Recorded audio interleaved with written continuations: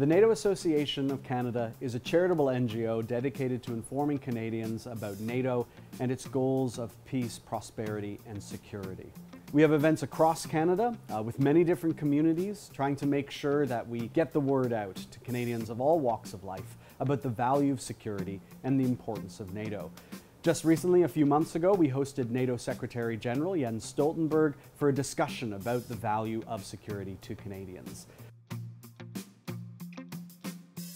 Today, I'm really thrilled to be able to announce a new project that we're putting together, which is an online course for young Canadians, for high school students. The whole idea is to make sure that we get to that next successor generation about the value of security. We are lucky to be sponsored by the Department of National Defense and their Mines grant, and the name of the whole course is going to be called Security in Community.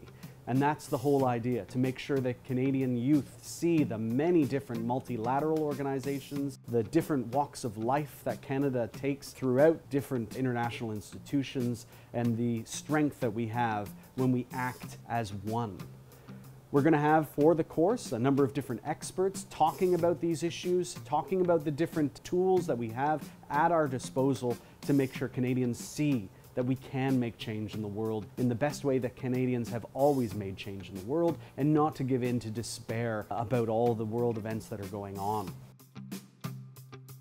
If you'd like to be part of this online course, we are looking for further sponsors. We do need as much as we can to understand the educational ecosystems that we're going to be getting into.